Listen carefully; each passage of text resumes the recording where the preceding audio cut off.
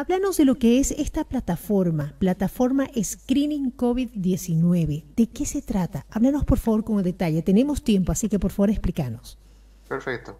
Déjame primero, Linda, aclarar el término screening, que Bien. es una palabra en inglés, pero Sí. lo voy a hacer lo más fácil posible para la audiencia.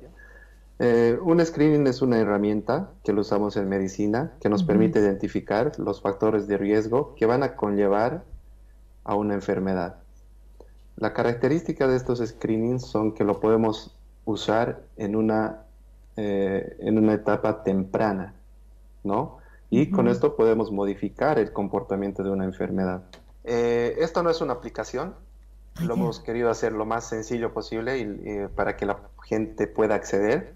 Simplemente tienen que, la página web es martixa.com, martixa.com.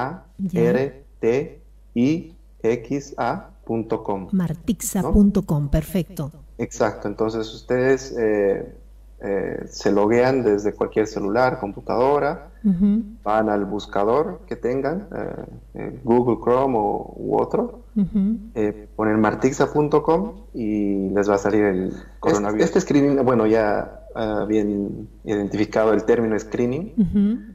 Esta herramienta, Linda, nos permite identificar a las personas en riesgo si están infectadas con el coronavirus, ¿no?